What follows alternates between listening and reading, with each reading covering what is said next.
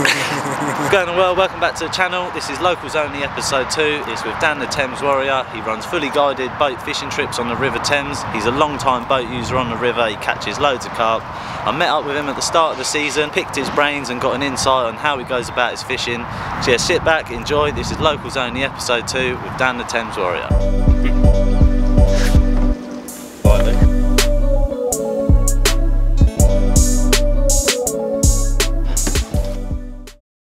Now we've got jet skis smashing it through your swim. Thanks lads. And that's what you got to part with on the river.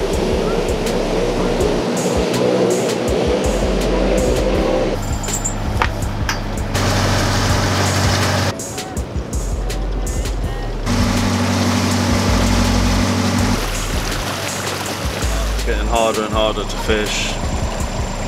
The banks, the boats, the people, the snags.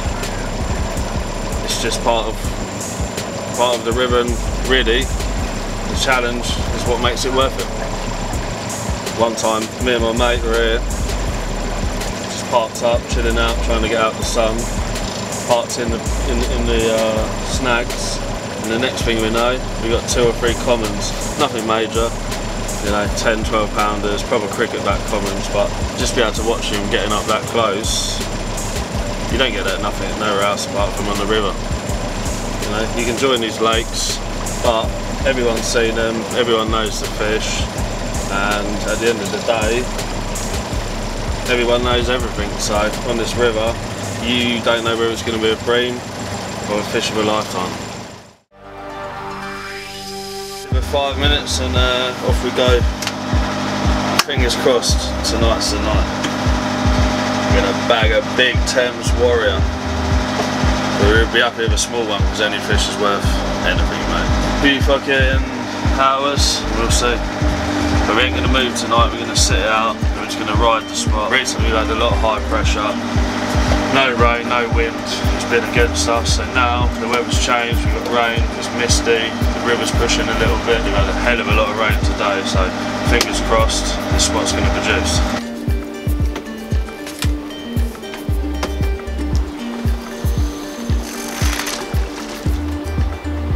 It's now attached to a hook point, so are you fishing in the right area? And that's a pop-up off the bottom, so shows what you're up against on this river.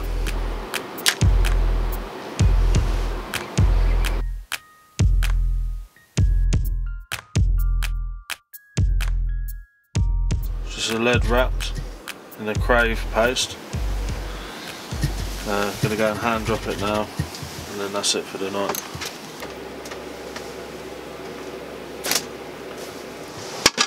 £10 milder. When you fish the same as everyone else and do the same as everyone else, you catch the same as everyone else. So if you do your own thing, get on your own journey, which I've done, and now this is a Worrior journey that's never going to end, because this river, you ain't got enough time in your life to finish it. A lot come and a lot leave without a fish, let alone seeing one on the bank. But patience is the key. All people say, you know, oh, how do I catch one, how do I catch one? Go out there and fish, because time is the biggest edge that anyone can get, because the more time you're on the bank, the more chance you got. I've had some of my biggest fish in the winter, and that even shocked me, but from then on I've started to catch in the colder months. There isn't a carp I ain't had in any month of the year. You know, it's taken a long time, but from January to December I've had a fish every month. You know, in the warmer months it's easier, but in the winter they mean 10 times more. The river is a bit like a jigsaw. When you first start, you don't know what piece does this, what piece goes there. Try and find the corners and work your way in. This is what you come here for. Fully scaled mirrors, under £20. But when they look like this, who's complaining? Locals Only, episode 2, Thames Worrior style. in the game.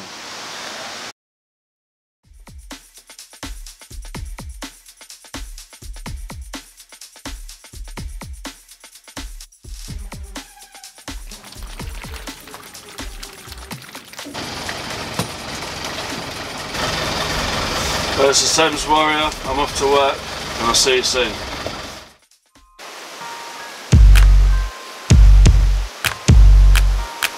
Whereabouts are we down then, Thames Worrior?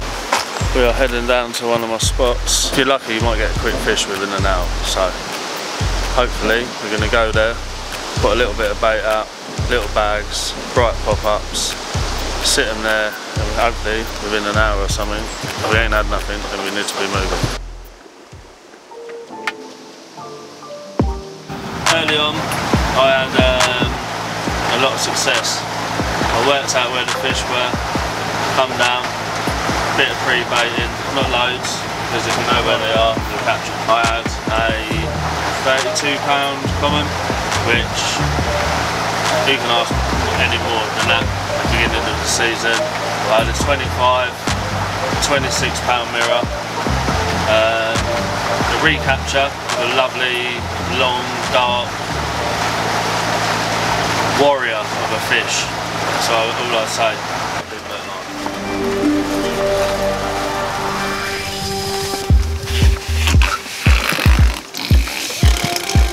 Right, just pulled up as quiet as possible. Spots bubbling. Small stuff about, but 10-20 boilies, 3 rods.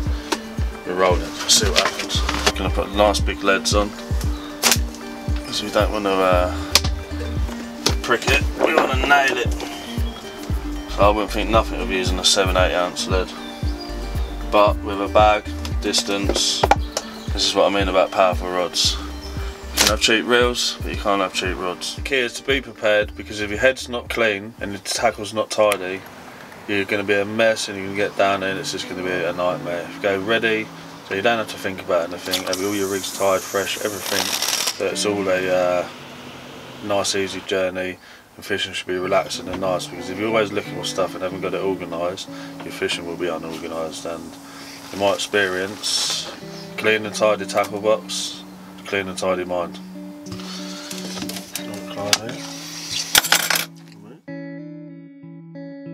Morning, on the way to work, lost a fish, had a bream, the other rod was quiet, so I've had a bite, which I've lost, a bream, it's nothing to write home about. Move on that, put some bait out and I'll be back on the spot soon. Sometimes in the morning you get to see some lovely sunrises.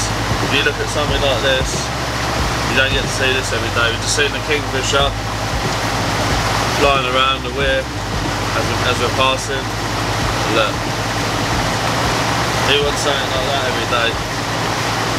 Thames Worrior PB TV, take 1. Okay, it's full moon, harvest moon, so they say.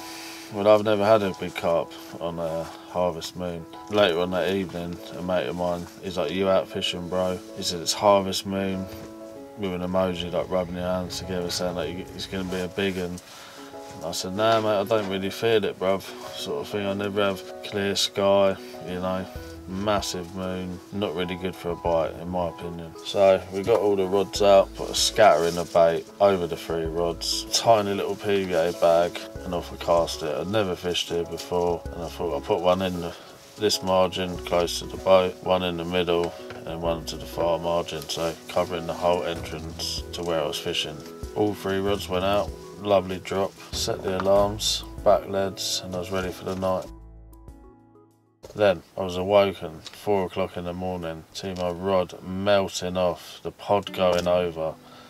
I've jumped out of bed, I'm onto something.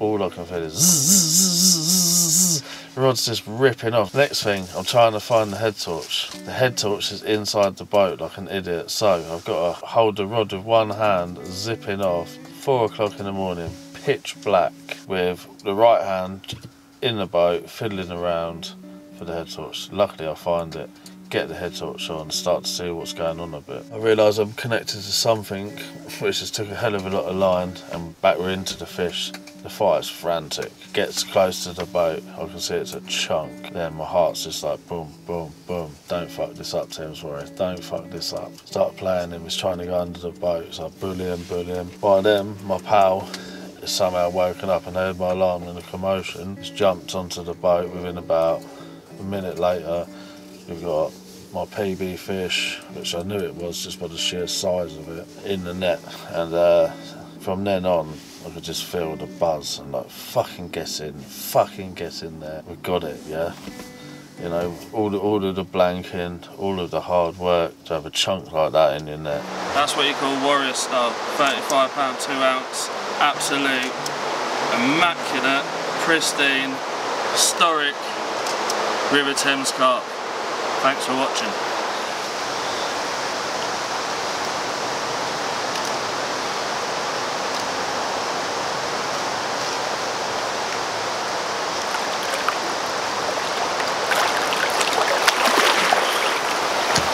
So there we go, that brings the video into a close. Thank you for watching the video. Subscribe to the channel for more fishing videos. We've got loads coming up in this new year. And yeah, if you want to see Dan again, drop a comment down below and we'll see you in the next one.